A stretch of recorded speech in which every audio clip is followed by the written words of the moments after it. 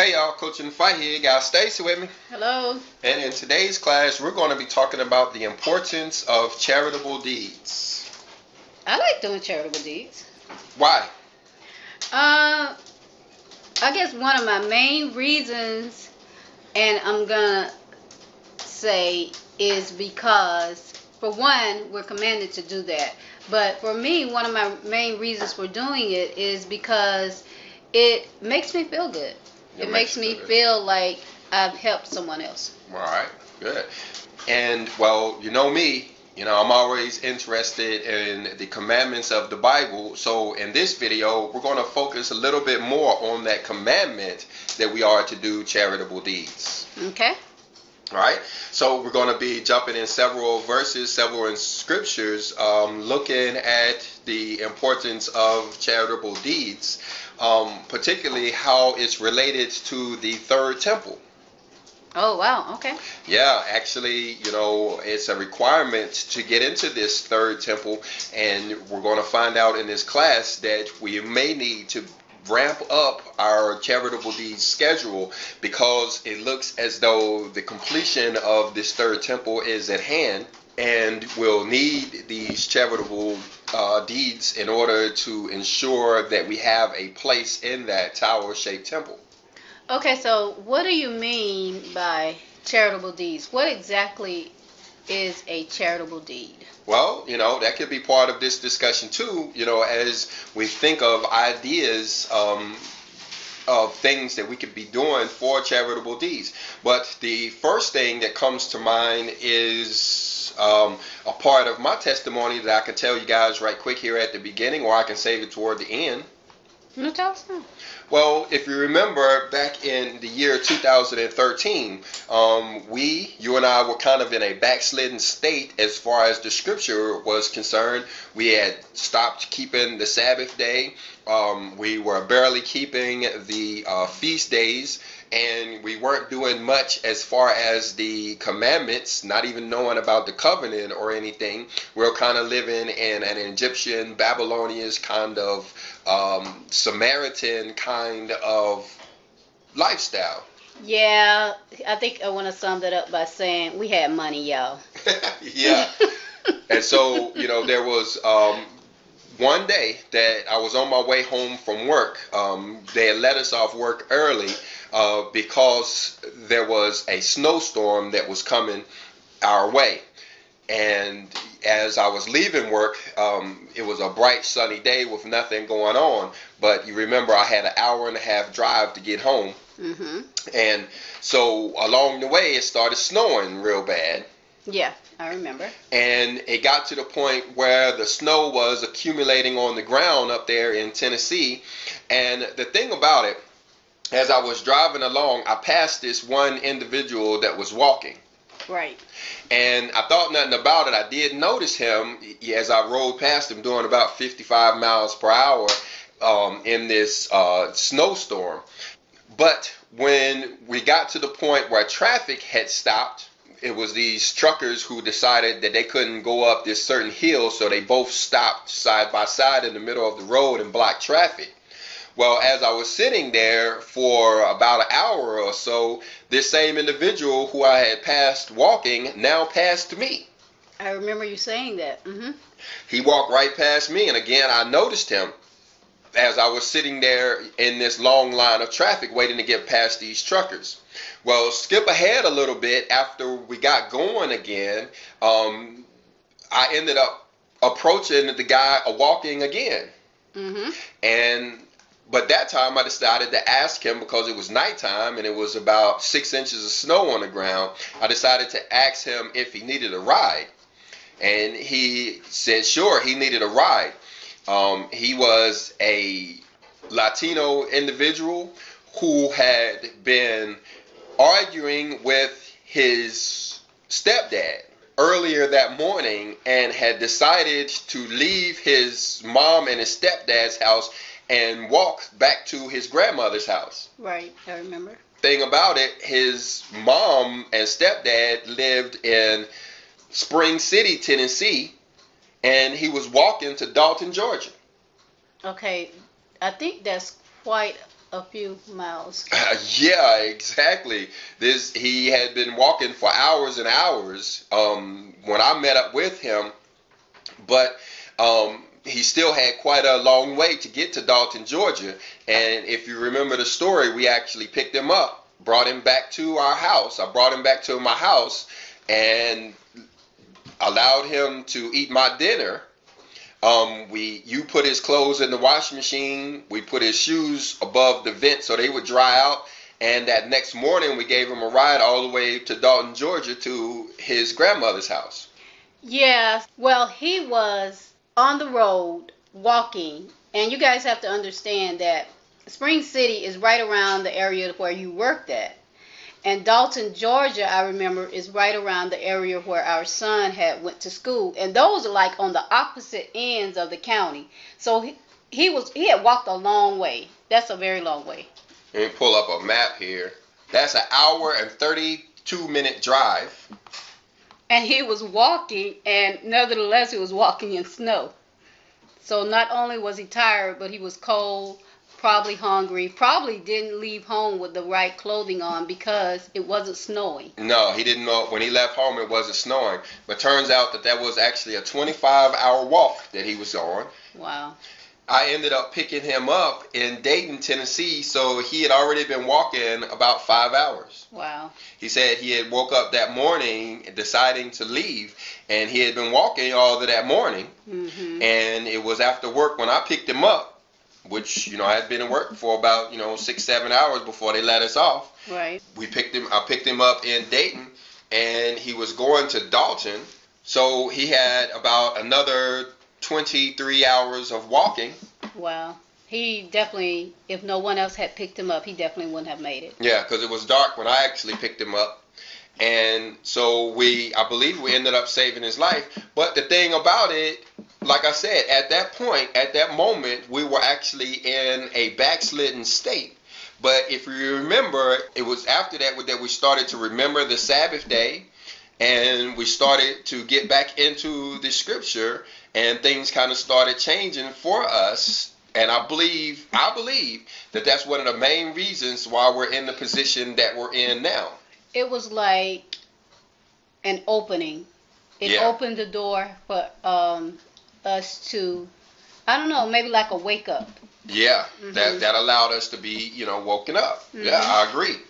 And so that's what we're talking about in this class, but we're talking about the importance of doing these kind of acts in general. So, but I bring this up because you said, what are some of the things that are considered charitable deeds?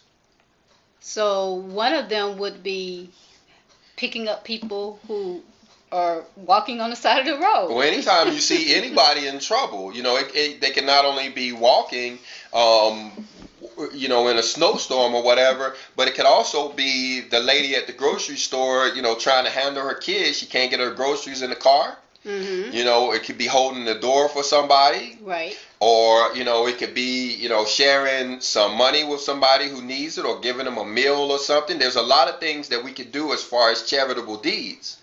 But hopefully by the end of this video, those listening will have the idea that they need to actually be getting out there doing it, whatever it is. Yeah. I know, like you used to tell our oldest son that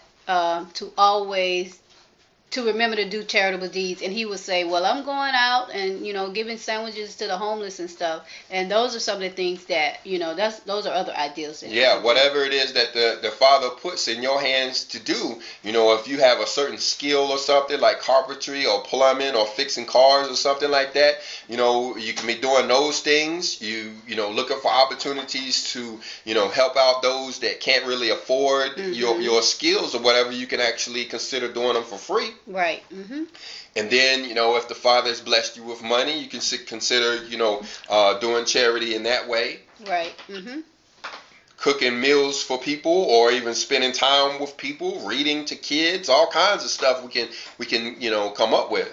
Yeah, I think one of the greatest charitable deeds that I know of is when people go down and read to the people in the nursing home. Yeah, spend time with those down in the nursing home, and the hospitals, Yeah. and even prisons. You get a lot of credit for doing that. But one of the main things that we can do real easy is actually praying for one another. Yeah, I was going to say, with the virus here today, a lot of things we're not accessible to as far as going into places. But one of the greatest deeds that we can do for others is to take the time and pray for them. Yeah, people in, the news that may be sick or in trouble or even have perished already, we can pray for those individuals. We can pray for people in war-torn countries and, general prayers for people in the hospitals and prisons and stuff. That goes a long way as far as our charity is concerned too. Mm-hmm. But like we said, the point of this video is to convince those that are listening that, we need to get on it. Okay. The class that we produced yesterday which was talking about the shepherd of Hermas, which we're going to see here, those verses here actually convicted me as far as, my efforts and charitable deeds. And so I believe now it's time to ramp up the level of work we're doing as far as charitable deeds, because we're getting close to this tower and the completion of this tower. All right. But anyway, let's go on. Now, before we get into this, I want to remind everybody that this type of class is not really for everybody. It's not? No, because you have to remember that a lot of people who are professing Christians are what you would call Paulinian Christians. They are following the Paulinian doctrine, mm-hmm. which you remember Paul said he was the designated teacher of the Gentiles. Right. And the thing about the Gentiles is they have no intention on surviving the tribulation. Yeah, that's true. Their plan is to actually go on before the tribulation ever gets started. They planning on going away into the spirit world and not being here. Mm-hmm. But if you remember the scripture in the Bible, the promises of the Bible is inheritance of the earth. Yeah, that will be found in Matthew when the Messiah was giving the Sermon on the Mount. Yeah, he talked about that in the Sermon on the Mount. What we see here, you got it in Psalms, talks about inheriting of the earth. And there's that verse that you talked about in Matthew. And, if I did my search a little bit differently, we'll find a lot of scriptures that talk about inheriting the earth. That is the main reason for obedience to the law, is to have those instructions necessary to live through the tribulation. So what does doing charitable deeds and how does those two relate? Inheriting the earth and doing charitable deeds. All right, you're getting a little bit ahead of us right now. But, we were talking about, the majority of the professing Christians right. Following the instructions of Paul. One of the things that Paul taught them was they didn't have to obey the rules of the Bible. Well, one of the reasons why he was telling them that was because they don't really have the option to inherit the earth. But we're going to see here that not only is it necessary to follow the laws of Moses, but to actually do charitable deeds for anybody who plans to be here after this tribulation. Those two things are necessary. Okay. All right. So let's go on in and let's set this up a little bit. Now, the first verses that I want to bring to your attention is over here in the book of Revelation in chapter 6. This is talking about the sixth seal. Mm-hmm. We've been doing a lot of classes lately as the Father has been pressing on us to get a good understanding of these six seal events. Right. Yeah. And because it's actually the sixth seal is what we're in right now. Yeah. Mm-hmm.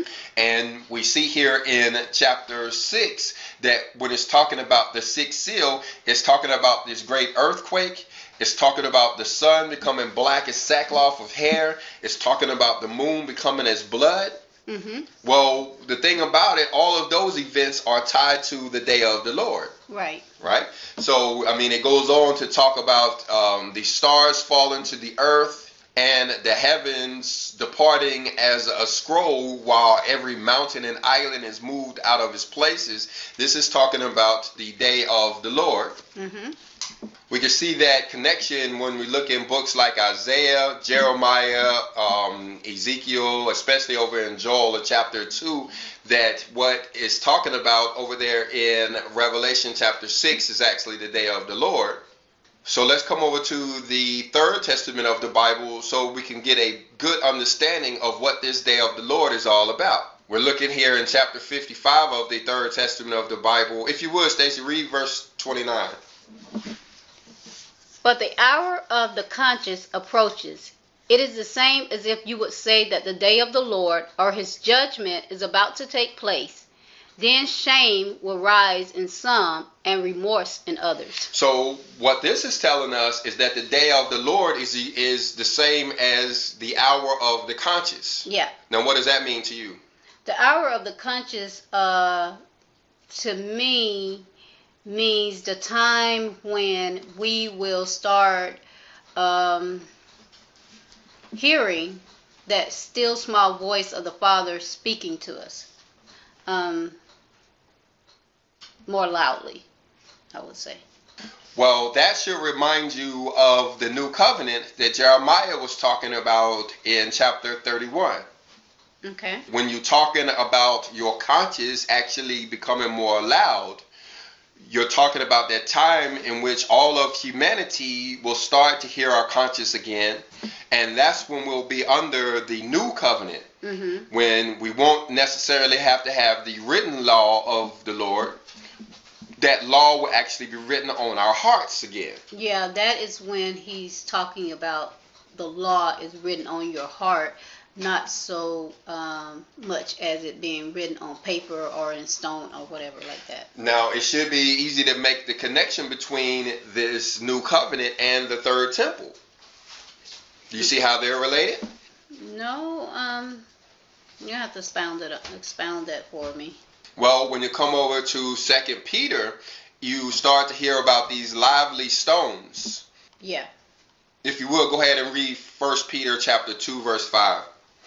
You also, as lively stones, are built up a spiritual house and holy priesthood to offer up spiritual sacrifices acceptable to God by Jesus Christ. So it's talking about us as being stones, living stones, as you read in other translations. We are these living stones that build up the spiritual house. Mm-hmm.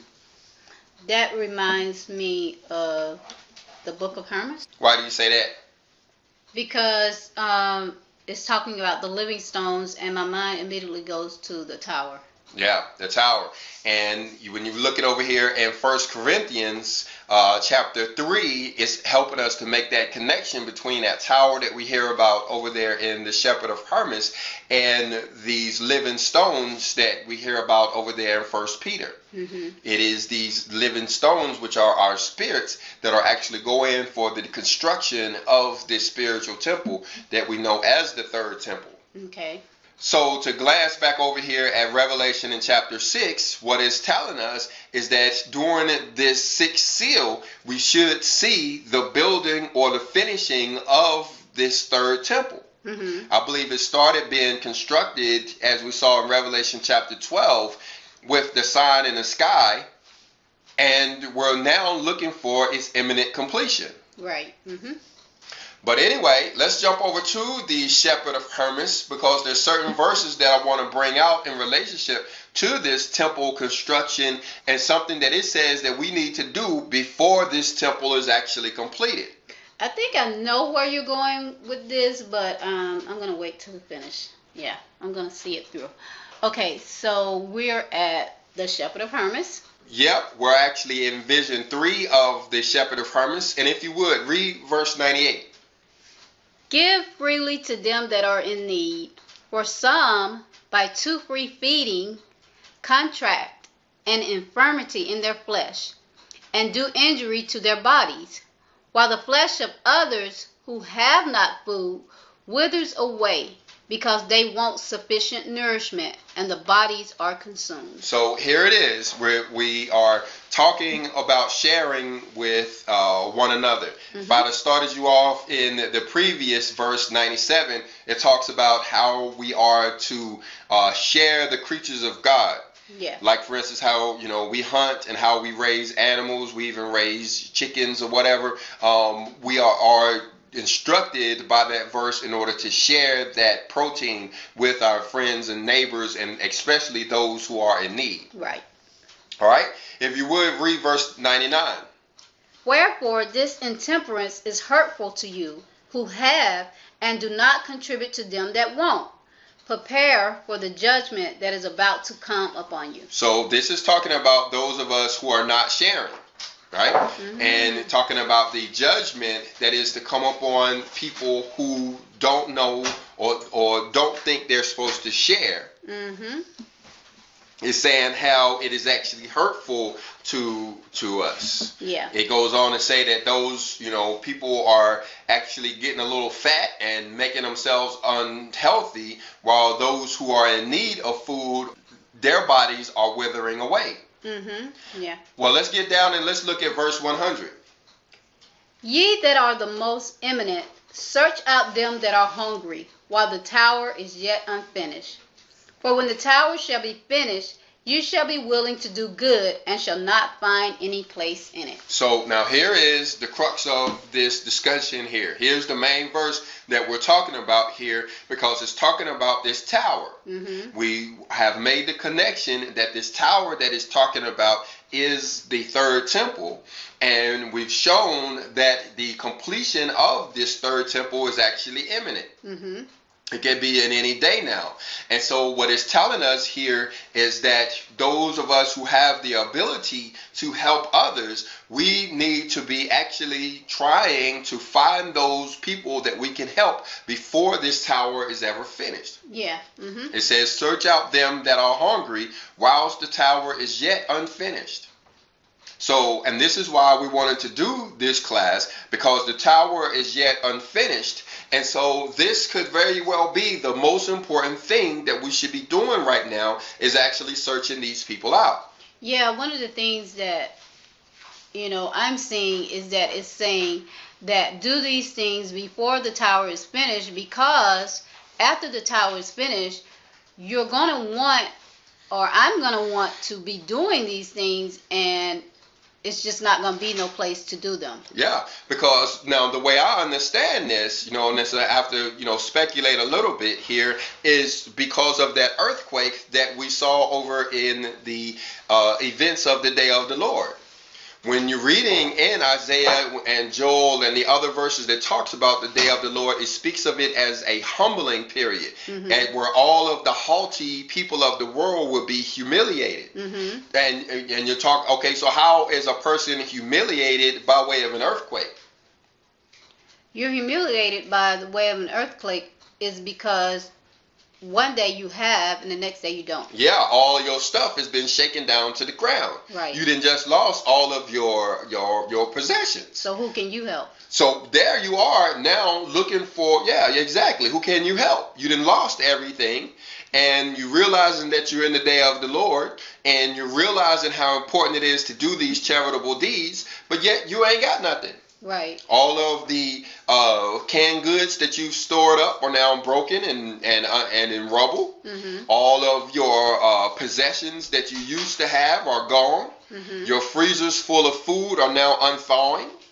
Even your money. Even your money is now become worthless. You know, the scripture talks about the gold and the silver and how people are casted out into the streets because it is worthless. Mm-hmm. Of course, the dollar bill is going to be worthless, being a fiat currency. So now that this tower is yet finished, you're going to be looking for somebody to help, and you're not going to be able to help anybody. Yeah, the person that you want to help is in the same position that you're in. Yeah, whereas you was haughty, whereas you had goods, whereas you was, what it say here, imminent, yesterday, all of a sudden, now that this earthquake is taking place, now you sitting there and squalor with everybody else, you ain't got nothing.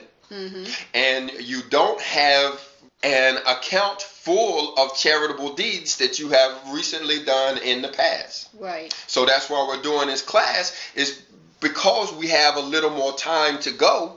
We need to be filling up this account with charitable deeds. We need to be searching out those people who are hungry while the tower is yet unfinished. Well, a lot of people might say, I don't know nobody who's hungry, or I don't know anybody that I can give to. What do they do? Search.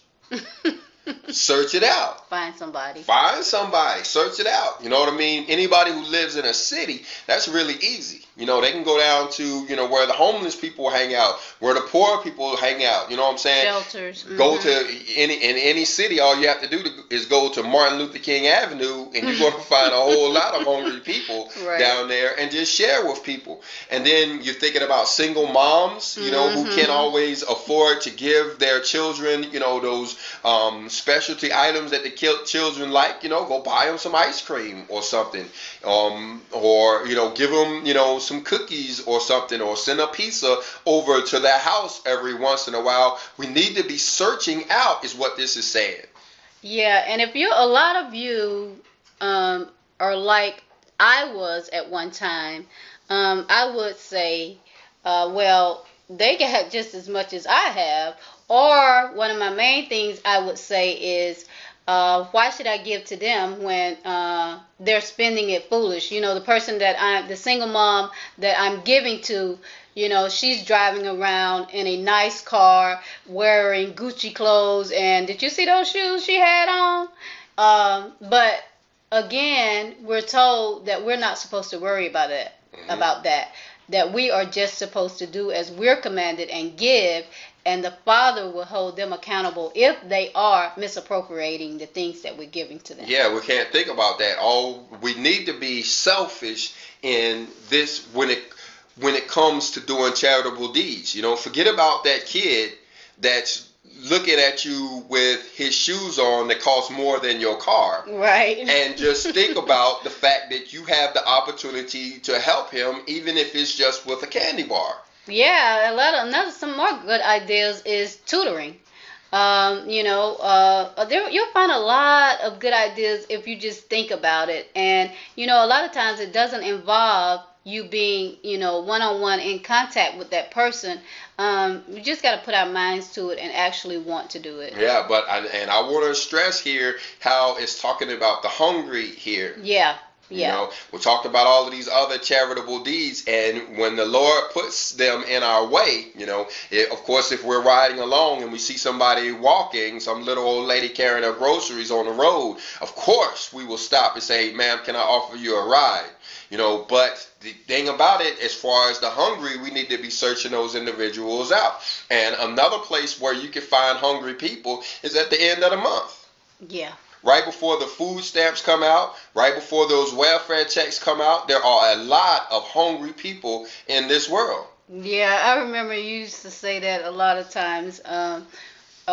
We used to have this individual that would come, and we would offer him a place at the table. But it seems like he usually just came around the end of the month. That's when they all get hungry, yeah, because the ends is not meeting. You know, don't look for those people, you know, after those food stamps come out. After that welfare check come out, they're all going to be happy, high on the hog. You know, they're going to be have cars full of gasoline, and they're going to be ripping and running. But, you know what I'm saying, wait about 15 days later, wait about 20 days later, those cupboards are going to be empty, and they're not going to have anything. So, again, if a place to look for these hungry people is towards the end of the month, right before food stamp day. Okay, let me ask you this question. You know, before around 2012, 2013, some of the things that we were doing was we were giving to different charitable organizations like Feeding America, but we were America's Second Harvest. We were also giving to schools. Well, Those wouldn't count, huh? I believe it does. I believe anything we do, as far as charitable deeds, is a demonstration to our Father that we are willing to be good stewards. And so when we have the day of the Lord, He sees us as a clearinghouse for His blessings. If you don't find anywhere, to give. I mean, I realize it can be hard for some people, especially if you're living in affluent neighborhoods. It may be a little bit harder.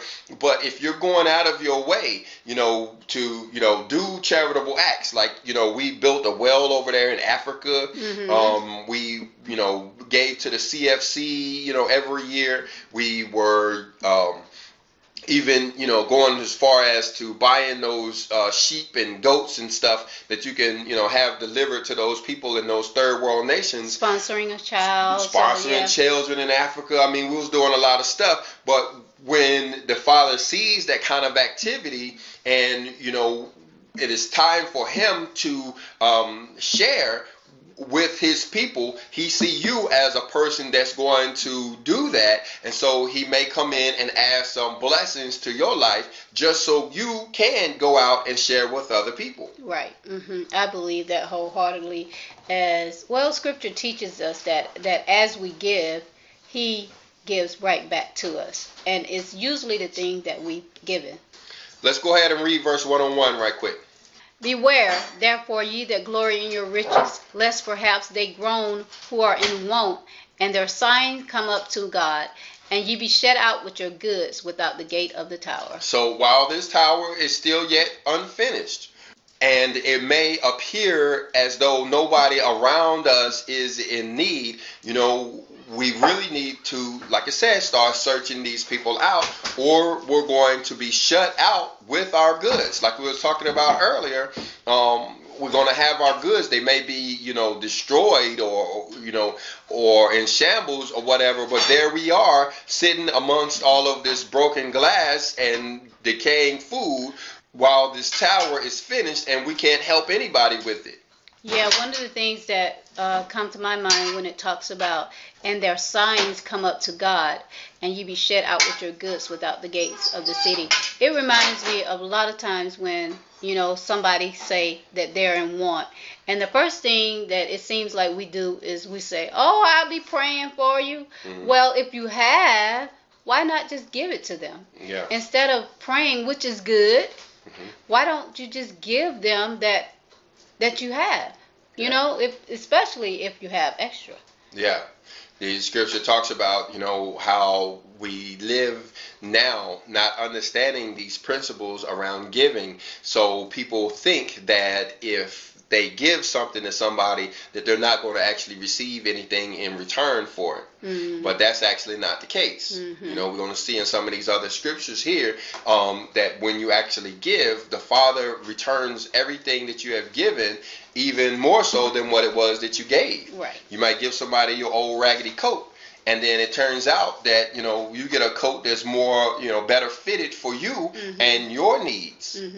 Yeah. All right, now let's come over and let's look at the Third Testament of the Bible.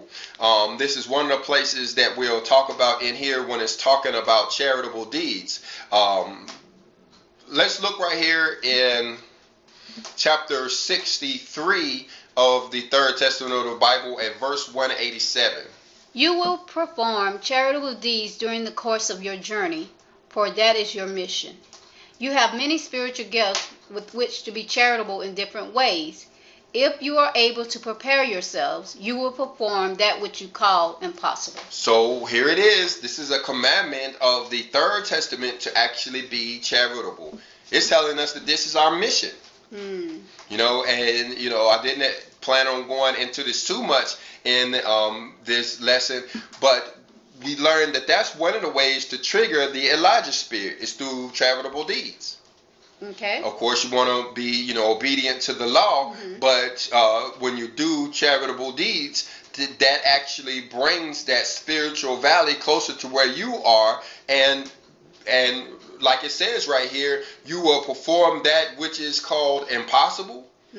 This is what we're talking about when we're talking about this Elijah spirit or this covenant angel. He is actually going to be who it is that helps us to survive the tribulation, and he's going to do so in an angelic manner. Well, it is these charitable deeds that provokes him to actually do this for us. Right, yeah. I believe that, yeah. But the point is, from this verse, it says that it is our mission. But now look at verse 188.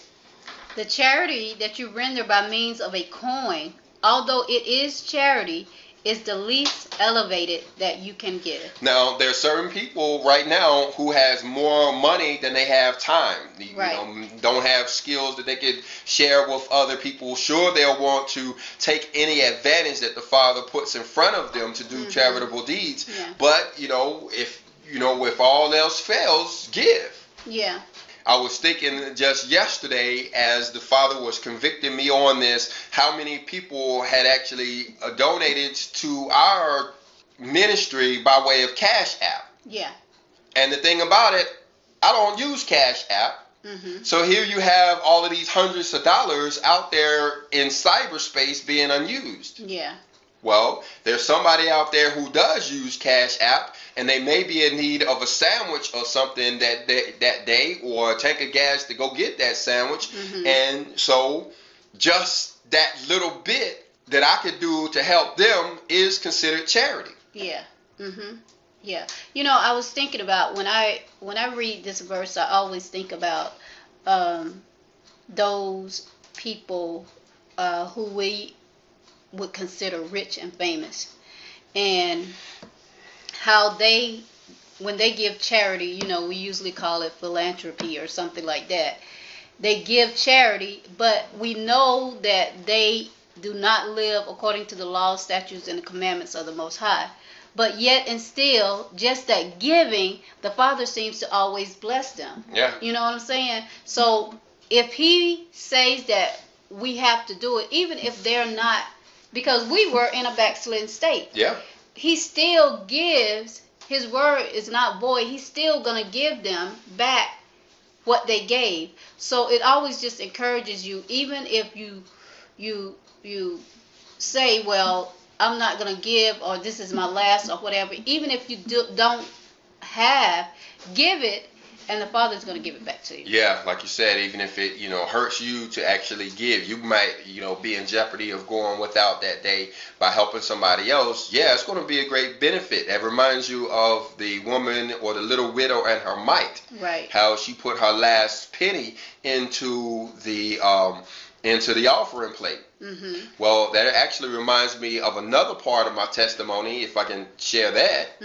Well, if you go all the way back to before I ever knew the Lord at all, before I had actually read my first scripture ever, we're talking about 1984 or 1985, when somebody asked me to go to church.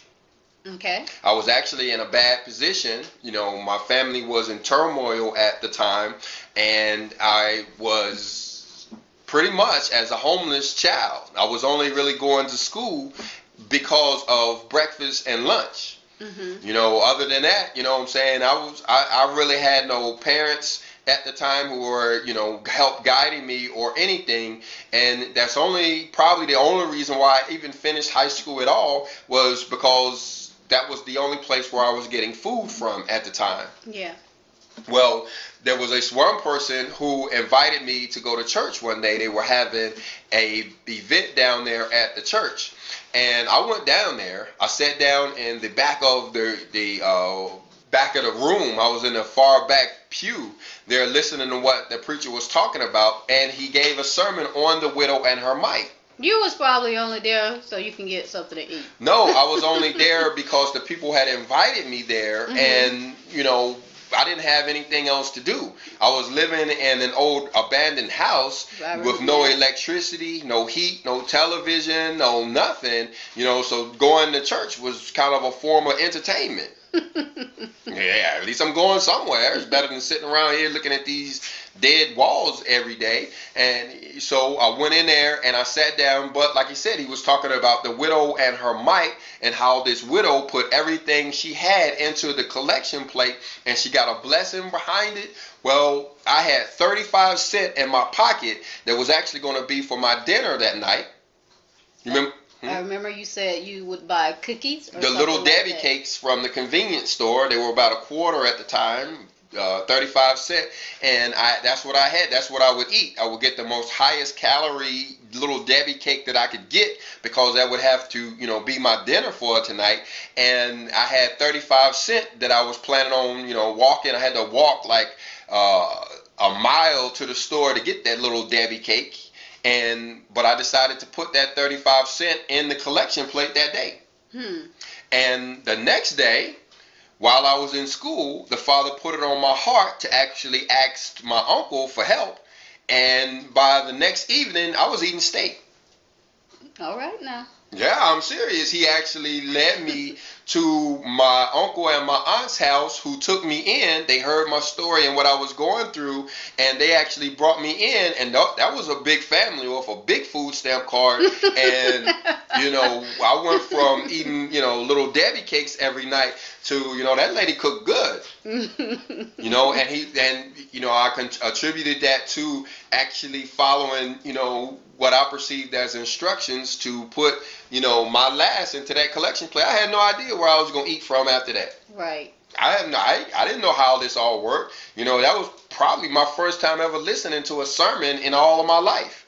That's an amazing story, and it's, and it encourages me, and hopefully the people who are listening, that doing what the Father tells you to do, even if you're walking on blind faith, that you definitely will reap the things that you sow. Yeah, that lady ended up leading me to Christ. She actually got me baptized, and she is a big part of who I am today, because she went on praying for me, and she pretty much took me in at that point as a child, and I ended up living with her throughout the rest of my high school days there. And so like I said, I contributed that all to putting that little 35 cent in that collection plate. Yeah, just that one little act of obedience and giving changed your entire life around. Yep. All right, so now let's jump over to Proverbs chapter 19. I want to show you a few verses that talk about charitable deeds. If you would, read there. He that hath pity upon the poor lendeth unto the Lord, and that which he hath given will he pay him again. So, like you said, don't worry about your little last 35 cents. That could be the best thing you could do with that 35 cents. Where would I be today if I'd have kept that money in my pocket and said, you know what, I'm going across the street and get my little Debbie cake? Where would I be at?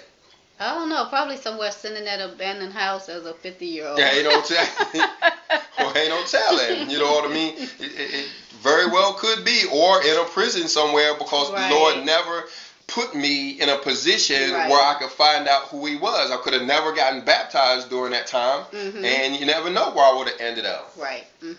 Best 35 cents I ever spent. All right, read the next one.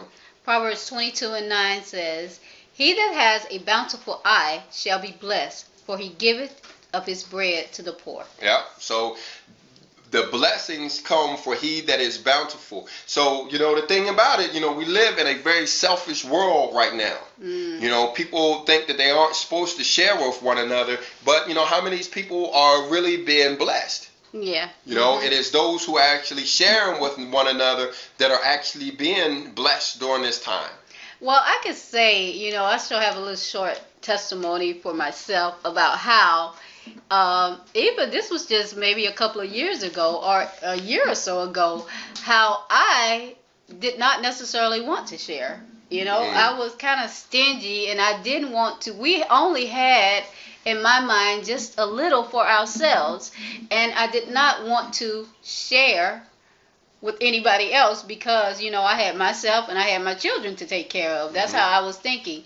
But we will always have this cousin of mine who was always coming around, and he was obviously looking for food. Yeah. And I didn't want to give it to him.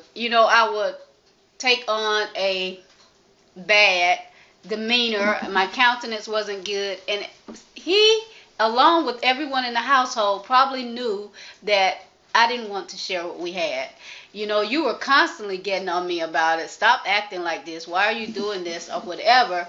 And I was like, well, we only have just enough for ourselves. You know, he has food stamps. He gets a check and all that kind of stuff. But you always, and I'm going to say made me do it. You know, we always had a plate set for him at the table.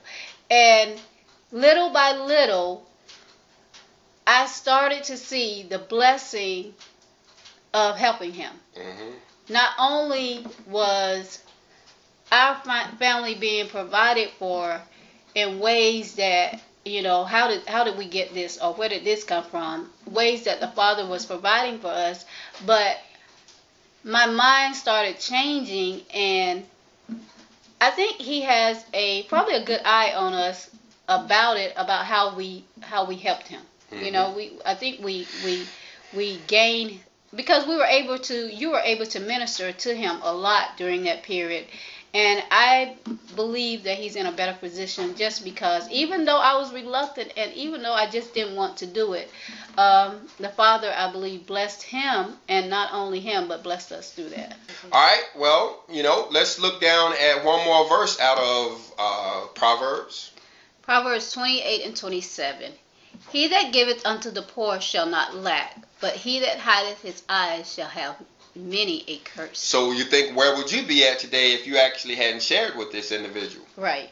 Yeah, mm-hmm. You could actually have cursed yourself. Yeah. If it wasn't for you, I would have cursed myself, because, like I said, you had the foreknowledge, the whatever, to, you know, say that this is what happens. This is what is going to happen in this house. You're going to give, regardless if you want to or not. Yeah, so, because this is what the scripture says, you know, and, you know, it tells us the importance of charity all the way through. But like we said, in this video, we're actually realizing that, you know, this time that we're living in now actually could be the most important time when it comes to sharing and helping people, because of this tower. We actually want to be in this tower, and if you want to get in this tower, you're going to have to be charitable during this time. Yeah. Mm-hmm. Matter of fact, let's jump over here to chapter 55 of the Third Testament of the Bible, and let's read out of here. Let's read verse 17.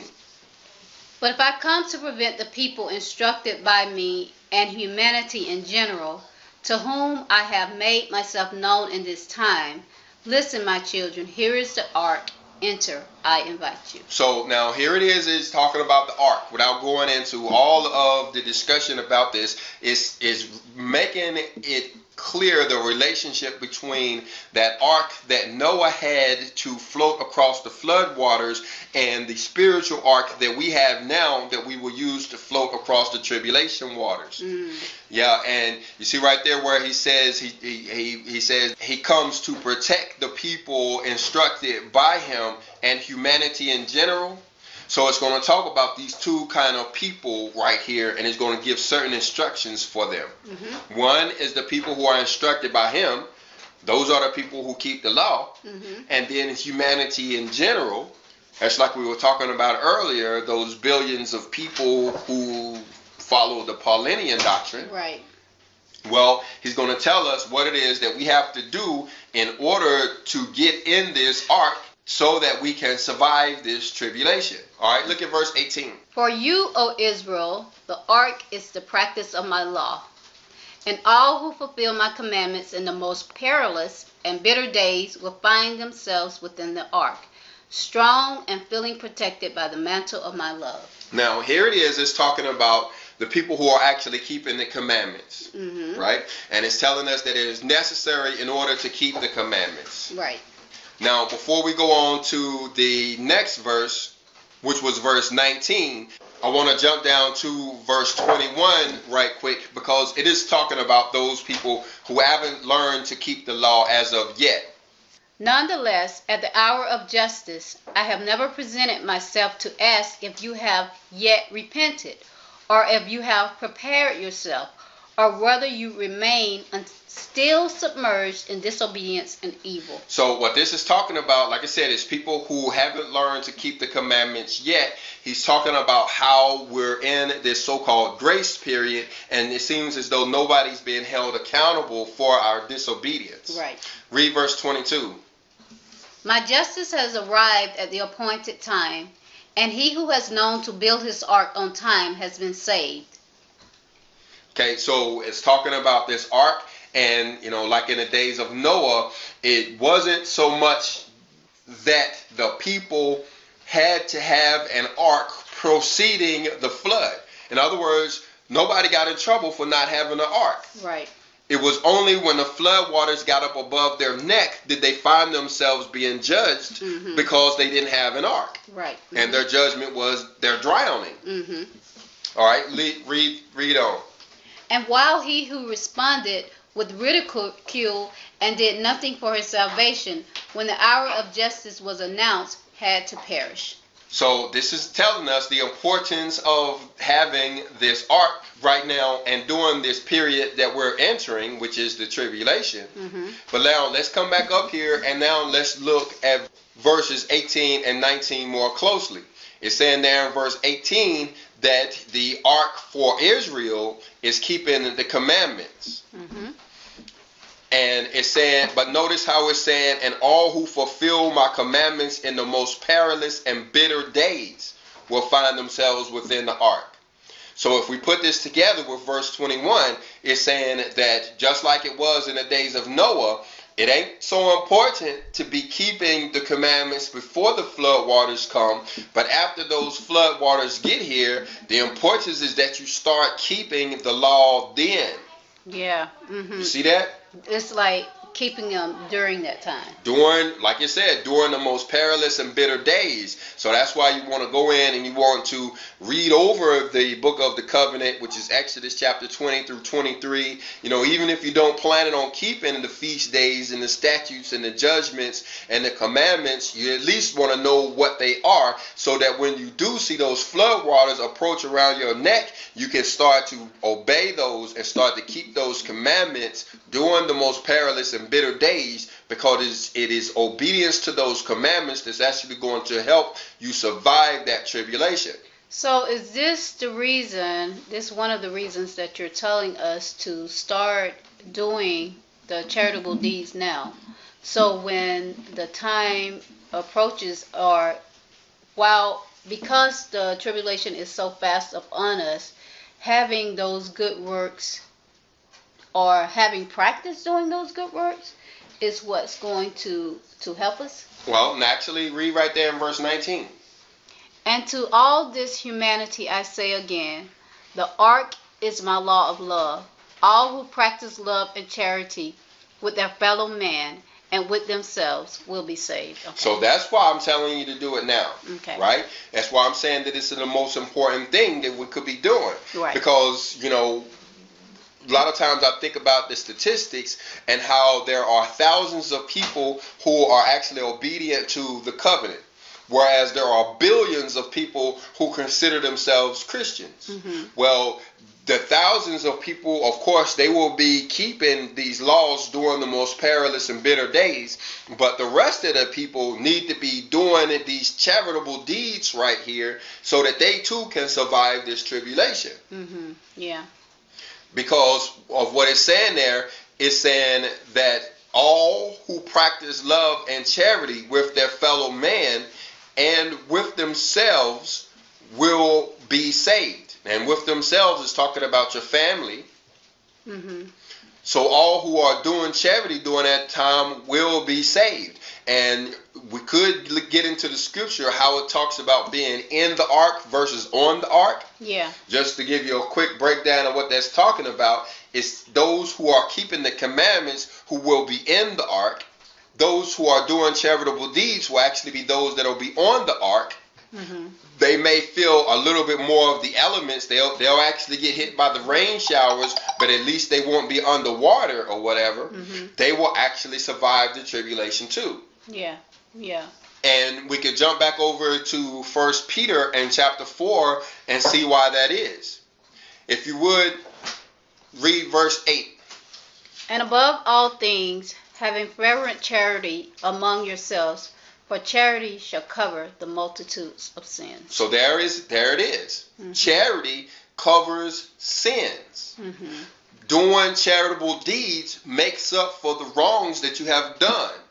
Even though you may be breaking the commandments and breaking the laws, even though you've missed every feast day for your entire life, actually doing charity for your brother covers a multitude of those sins. That's what actually gives you the opportunity to survive the tribulation. Wow. Mm-hmm. Yeah. So do you see why now we need to start doing charitable deeds? Mm-hmm. Start searching out those people that are hungry? Mm-hmm. You know, I'm really into preparing self-sustainability. Mm-hmm. So doing charitable deeds is like putting food in the mason jars. That's definitely even better than putting. You got people who are storing up food in mason jars right now. Right. Instead of storing up their food in the mason jars, they might need to be walking down the street and trying to find some old widow lady or some old widower that is in need of this food. Some little child or somebody, and give it to them. Mm-hmm. So that when this earthquake hits, they ain't got to worry about all of their broken mason jars that's going to be scattered all over the place. Mm-hmm. They will actually have angelic help that's going to help them survive this tribulation, maybe even providing them with additional blessings to the point where they can actually share with others. Yeah, so it's like instead of hoarding all of the toilet paper for yourselves, you know, you will have an angelic help that will come and that toilet paper won't necessarily get wet or whatever. You have the angelic help to come and, you know, I guess replenish your needs. Paper. Yeah, or even put it in your mind to, if you go out and help somebody to do something, he might put it in your mind to say, well, I'm going to take this toilet paper and I'm going to put it over here. And you're like, well, why am I putting it there? That's a stupid place to put it. But you know what I'm saying? Yeah, he'll help you protect it, knowing what's coming. Yeah. Mm-hmm. Yeah, that's a good example. There are some people out there now who are hoarding toilet paper, but then during this day of the Lord, their toilet paper is going to get wet and soggy, while it's somebody else who took their last toilet paper roll and gave it to somebody in need.